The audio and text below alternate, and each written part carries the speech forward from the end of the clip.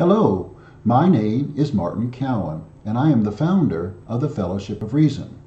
This is our ancient Greek language study group, and I'm doing my homework out loud in preparation for our class of Wednesday, January the 9th, 2019. In my last video, I talked about the future tense, and I'm going to review the future tense in the next 4 slides. And after that, we're going to talk about some exceptions to the rules that I'm going to state right now. So here's the verb I am stopping, pao.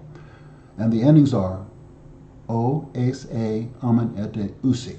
And we add those endings to the stem, pao.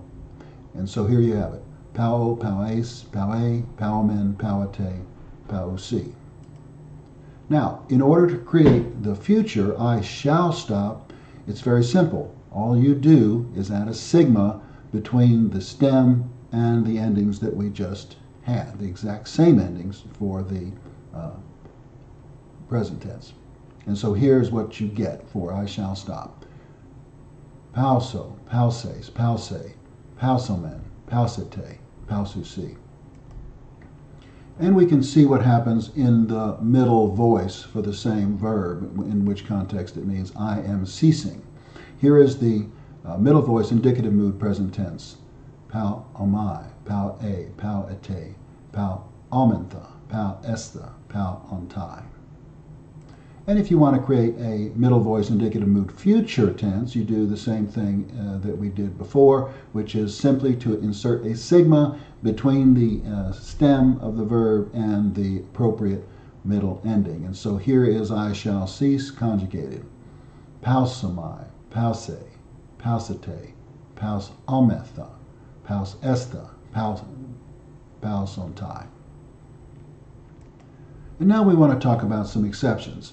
Sometimes the verb stem ends in a consonant, and if the consonant happens to be what's called a dental, which is a d, a th, a zeta, or a tau, then when you add the sigma, all it does is replace that consonant. So here is a word we've seen before, I am persuading, and this is in the present tense.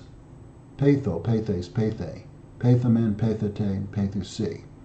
If you want to make that future, you have to substitute the ending consonant with the sigma. Simple. Peso, peses, pese, pesomen, pesete, pesusi.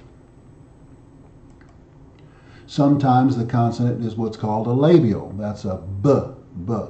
Labial means lips. B, p, t, or fi.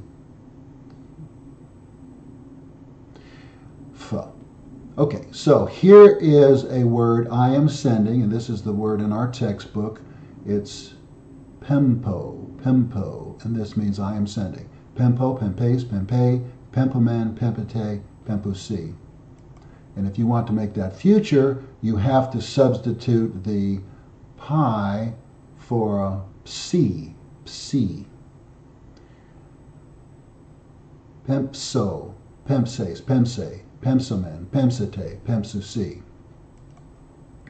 And the final case is when the consonant that ends the stem is a palatal. And this is something that's created with the palate of your tongue. For example, try it. G, k, or k. So this is a gamma, a kappa, or a chi. And what you do there is you replace it with a xi. When you add the sigma, it combines with the consonant and becomes a xi. So here's a new word I am receiving. Decomai, deke, decete, aumenta, decesta, decontai.